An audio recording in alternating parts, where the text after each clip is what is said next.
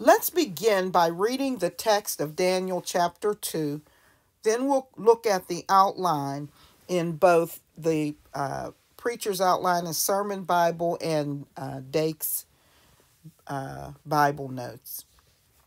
And so the text reads, "And in the second year of the reign of Nebuchadnezzar, Nebuchadnezzar dreamed dreams, wherewith his spirit was troubled, and his sleep brake from him. Then the king commanded to call the magicians and the astrologers and the sorcerers and the Chaldeans for to show the king his dreams. So they came and stood before the king. And the king said unto them, I have dreamed a dream, and my spirit was troubled to know the dream. Then spoke the Chaldeans to the king in Syriac, O king, live forever. Tell thy servants the dream, and we will show the interpretation. The king answered and said to the Chaldeans, The thing is gone from me. If you will not make known unto me the dream with the interpretation thereof, you shall be cut in pieces, and your houses shall be made a dunghill. But if you show the dream and the interpretation thereof, you shall receive of me gifts and rewards and great honor. Therefore show me the dream and the interpretation thereof. They answered again and said, Let the king tell his servants the dream, and we will shew the interpretation of it. The king answered and said, I know of certainty that you would gain the time, because you see the thing is gone from me. But if you will not make known unto me the dream, there is but one decree for you. For you have prepared lying and corrupt words to speak before me, till the time be changed. Therefore tell me the dream, and I shall know that you can show me the interpretation thereof. So the Chaldeans answered before the king and said, There is not a man upon the earth that can show the king's matter. Therefore there is no king, lord, nor ruler that asks such things at any magician or astrologer or Chaldean. And it is a rare thing that the king requireth, and there is none other that can show it before the king except the gods, whose dwelling is not with flesh. For this cause the king was angry and very furious, and commanded to destroy all the wise men of Babylon. And the decree went forth that the wise men should be slain, and they sought Daniel and his fellows to be slain. Then Daniel answered with counsel and wisdom to Arioch, the captain of the king's guard, which was gone forth to slay the wise men of Babylon. He answered and said to Arioch, the king's captain, Why is the decree so hasty from the king? Then Arioch made the thing known to Daniel. Then Daniel went in and desired of the king that he would give him time, and that he would show the king the interpretation. Then Daniel went to his house and made the thing known to Hananiah, Mishael, and Azariah, his companions, that they would desire mercies of the God of heaven concerning this secret, that Daniel and his fellows should not perish with the rest of the wise men of Babylon. Then was the secret revealed unto Daniel in a night vision. Then Daniel blessed the God of heaven.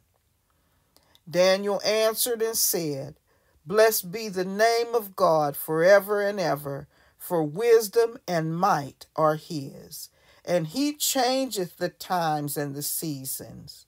He removeth kings and setteth up kings. He giveth wisdom unto the wise, and knowledge to them that know understanding. He revealeth the deep and secret things. He knoweth what is in the darkness, and the light dwelleth with him. I thank thee and praise thee, O thou God of my fathers, who has given me wisdom and might, and has made known unto me now what we desired of thee. For thou hast now made known unto us the king's matter. Therefore Daniel went in unto Arioch, whom the king had ordained to destroy the wise men of Babylon. He went and said thus unto him, Destroy not the wise men of Babylon. Bring me in before the king, and I will shew unto the king the interpretation. Then Arioch brought in Daniel before the king in haste, and said thus unto him, I have found a man of the captives of Judah that will make known unto the king the interpretation. The king answered and said to Daniel, whose name was Belteshazzar, Art thou able to make known unto me the dream which I have seen, and the interpretation thereof? Daniel answered in the presence of the king and said, The secret which the king hath demanded cannot the wise men, the astrologers, the magicians, the soothsayers show unto the king. But there is a God in heaven that revealeth secrets, and maketh known to the king Nebuchadnezzar what shall be in the latter days. Thy dream and the visions of thy head upon thy bed are these. As for thee, O king, thy thoughts came into thy mind upon thy bed, what should come to pass hereafter. And he that revealeth secrets maketh known to thee what shall come to pass. But as for me, this secret is not revealed to me for any wisdom that I have more than any living, but for their sakes that shall make known the interpretation to the king, and that thou mightest know the thoughts of thy heart. Thou, O king, sawest, and behold, a great image. This great image, whose brightness was excellent, stood before thee, and the form thereof was terrible. This image's head was of fine gold, his breast and his arms of silver, his belly and his thighs of brass, his legs of iron, and his feet part of iron and part of clay. Thou sawest till that a stone was cut out without hands, which smote the image upon his feet, that were of iron and clay, and brake them to pieces. Then was the iron, the clay, the brass, the silver, and the gold broken to pieces together, and became like the chaff of the summer threshing floors, and the wind carried them away, that no place was found for them. And the stone that smote the image became a great mountain, and filled the whole earth. This is the dream, and we will tell the interpretation thereof before the king. Thou, O king, art a king of kings, for the God of heaven hath given thee a kingdom, power, and strength, and glory. And wheresoever the children of men dwell, the beasts of the field and the fowls of the heaven hath he given into thy hand, and hath made thee ruler over them all. Thou art this head of gold. And after thee shall arise another kingdom, inferior to thee, and another third kingdom of brass, which shall bear rule over all the earth.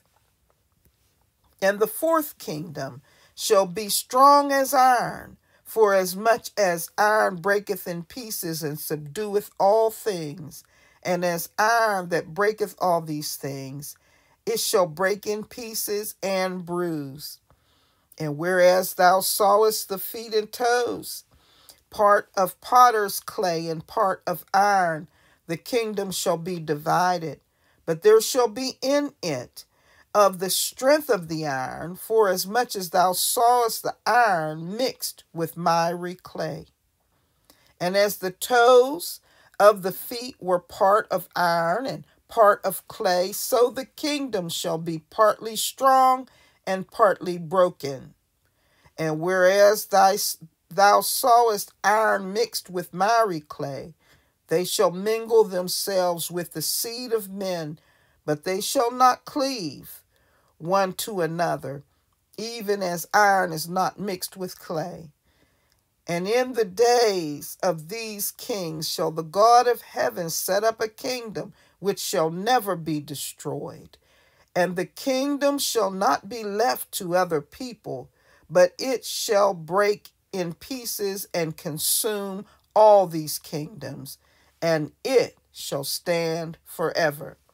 For as much as thou sawest that the stone was cut out of the mountain without hands, and that it brake in pieces the iron, the brass, the clay, the silver, and the gold, the great God hath made known to the king what shall come to pass hereafter, and the dream is certain, and the interpretation thereof sure. Then the king Nebuchadnezzar fell upon his face and worshipped Daniel, and commanded that they should offer an oblation and sweet odors unto him.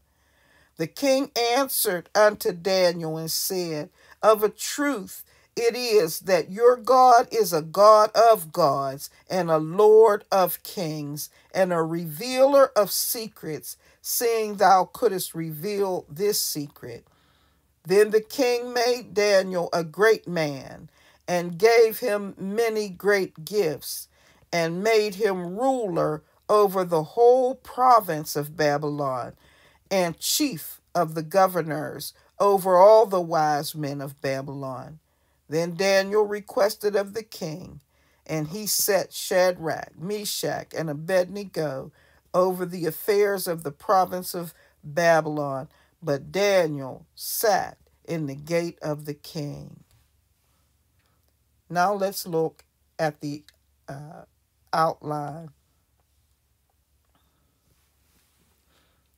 So in the beginning, we see Nebuchadnezzar. He's disturbed about his dreams. And then we see an example of the occult world's inability to help in a time of need. The king summons for his occult advisors, including the magicians, enchanters, sorcerers, and astrologers, and he asks two things of them. He asks them to reveal the dream and to interpret the dream. They urged the king to share the dream, and then they assured him that once he shared it, they would interpret it. And so the king said that the dream had departed from him. In other words, he couldn't recall it or remember it. And he got upset, and he threatened them that if they failed to meet his need, he would execute them, tear them limb from limb, and their property would be destroyed. On the other hand, if they were authentic and they were able to both reveal the dream and interpret it, he would reward them and give them great honor. They felt helpless, and they begged the king, just share the dream and then we'll interpret it. He got even angrier, and he reminded them of his threat of the penalty. He accused them of conspiring to trick him and mislead him, and then stall him and delay the time until he could remember the dream. He warned them that their interpretation would only be accepted and proven by revealing that they also knew the dream. They made another plea. They said no person on earth can reveal another person's dream to them. And no king in history ever asked such a thing. Only the gods, they said, could reveal the dream to the king, and that made him furious. He ordered their execution, and not only theirs, but all of the wise men of Babylon. And so Arioch, his captain of executioners, went to round them up. And Daniel began to intervene. Daniel questioned the king's guard, and he spoke wisely and tactfully, calmly, and he asked why the king had issued such a harsh decree with such haste. And Daniel's humble request of the king is that he requested time to seek the Lord for the dream and for its meaning. God gave him favor in this, and the king granted him his request. So Daniel returned home, and he sought the Lord, but he first urged his friend. He explained the situation to them, and he urged them and led them to seek God's mercy. He stressed the importance of their prayer, that they were to pray fervently because their lives were on the line. And David began to get visions from God in the night. God revealed what was in the king's head and gave him the interpretation. And because of this, Daniel began to praise the Lord. Dake, in the Dake Study Bible notes 15 reasons that Daniel praised the Lord in these 3 verses. Daniel said that wisdom belongs to the Lord. Power belongs to the Lord. That it is the Lord that changes the times and the Lord who changes the seasons. That he removes kings and he sets up kings. He gives wisdom to the wise. He gives knowledge to men who have understanding. He reveals deep things. He reveals secret things. He knows what is in the darkness. He dwells in light. Daniel said, he has given me wisdom. He has given me power. And then number 15 in verse 23, Daniel said, he has answered prayer by revealing to us the king's matter. And so Daniel makes an immediate appeal to Arioch, and he asked him not to execute the wise men. He asked him for an immediate escort and consultation with the king. Daniel's consultation with the king was granted immediately. Arioch informed the king that Daniel could reveal the dream and interpret it. So Nebuchadnezzar asked Daniel, can you reveal the dream and interpret it? And Daniel gave a strong witness. He said, the Lord alone has the knowledge to reveal the dream. The occult advisors do not have such knowledge. The God in heaven is the only one who can truly reveal mysteries. The Lord has shown the king what would happen in the latter days. The Lord had given the dream about coming events while the king was sleeping. So the credit for revealing this mystery of future events, Daniel gave God alone the credit. Daniel was not wiser than other people. God himself was the revealer of the dream in order to help the king understand. God's explanation of the dream. A picture of the ultimate triumph of God's kingdom. And this is the 3rd part of this chapter, and that includes verses 31 through 49. And in those verses, the dream is revealed. A huge statue was seen, head of pure gold, chest and arms of silver, belly and thighs of bronze, legs of iron, feet of part iron and part clay. A huge rock was seen. It was supernaturally cut out and started rolling. It struck the statue's feet and smashed them. It caused the statue to collapse with such force that its pieces were shattered into dust, was swept away by the wind, leaving no trace whatsoever of the statue. It became a great mountain, this stone, that filled the whole earth.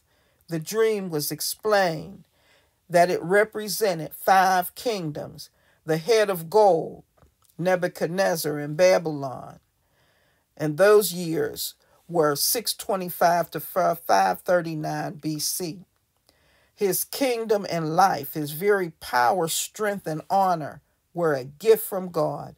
His rule was a responsibility placed into his hands by God. Number 2, the breast and arms of silver, the Medo-Persia kingdom, 539 to 331 BC. Number 3, the belly and thighs of bronze, the Grecian Empire, that's 331 to 146 BC. The legs of iron and the feet of iron and clay. That was the Roman Empire, 146 to 476 BC. The Roman Empire, with its crushing power to crush all opposing kingdoms. It will be a divided empire, a federation of nations in the last days, represented by the feet and 10 toes that were part iron and clay. It will have parts or nations as strong as iron and parts or nations as weak as clay. It will be a mixed people who will no more remain united than iron mixed with clay.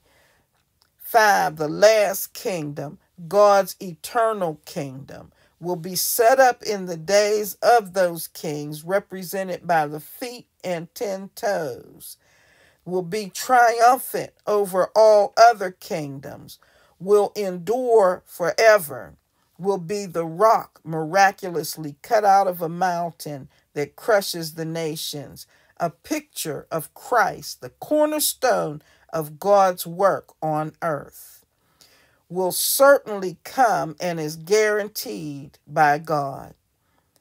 The overwhelming response of Nebuchadnezzar ends up this chapter.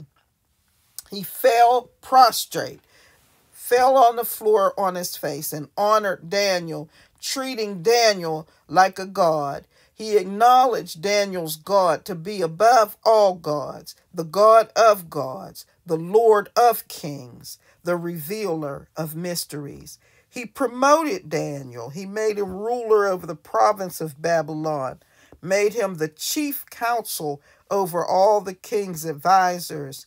He promoted Daniel's 3 friends at Daniel's request. The 3 became administrators of the province of Babylon, and Daniel remained in the royal palace. And so, what are some of the things in this chapter that has really been a takeaway for you as you read it? What are some of the questions that you have? What are some of the impressions that came to you as you were able to dig deep? The introduction says, nations rise and nations fall, and no nation lasts forever.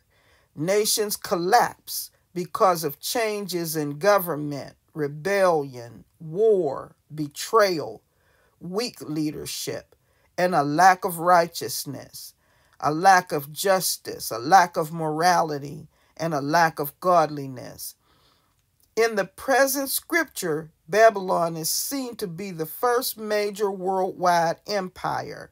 Thus, King Nebuchadnezzar, as well as all the world leaders who were to succeed him, needed to learn a much-needed lesson. It was the Lord himself who had appointed them to be rulers. Therefore, they were held accountable for the way they treated and governed people. It was their wicked behavior and sinful lifestyles that caused nations to rise and fall upon earth. Wicked behavior and unbelief eats away at the heart of any nation and eventually causes a nation to collapse. But the day is coming when God will banish all the wicked and unbelieving nations from the face of the earth. He will establish his kingdom and rule the citizens of the earth in perfect righteousness and justice. In the days of Daniel, there was a great need for this wonderful promise given by God. Jerusalem and the nation of Judah have fallen to Babylon. The entire country, with all its cities, have been totally destroyed, and the land have been stripped of all of its wealth. The survivors of the war had been deported to Babylon, and a deep sense of despair and hopelessness had gripped their hearts. After all, their nation had been utterly destroyed, which meant they had lost their homes, property, wealth, and that many of their own family had been slaughtered in the war. Each exile was bound to be wondering what lay ahead in the future. Would Jerusalem and that nation ever be rebuilt? Would they and their family ever again have a home, property, jobs, and money enough to live a normal life? Was their fate and the fate of their nation finally sealed when Babylon burned the city to the ground? If the Jewish people ever needed some glimpse of hope, it was now. As this passage points out, God knew the people's need. He gave Nebuchadnezzar, the very king who had destroyed Jerusalem, a special dream. This dream is the subject of the present scripture that we read and are studying today. Within the dream, God pronounces a strong warning to the nations of the earth and offers the greatest of hopes to all true believers, both Jews and Gentiles. And this is Nebuchadnezzar's dream of a huge statue, a picture of nations rising and falling and of God's coming triumphant kingdom. 3 points. Number 1, Nebuchadnezzar has a disturbance over the dreams, and he consults his advisors, his occult advisors, and that's going to be verses 1 through 13. The second division of the chapter is Daniel's intervention and his seeking to understand the dream, and that is an example of God answering the prayers of his servant, and that's going to be found in verses 14 through 30. And the third division is God's explanation of the dream, a picture of the ultimate triumph of God's kingdom. And so that is the overview of chapter 2 for this week. What stood out to you? And I have a particular question. In chapter 2, verse 11, what is the significance of this verse as it pertains to miracles? Could this be a definition of miracles? Let's talk about that.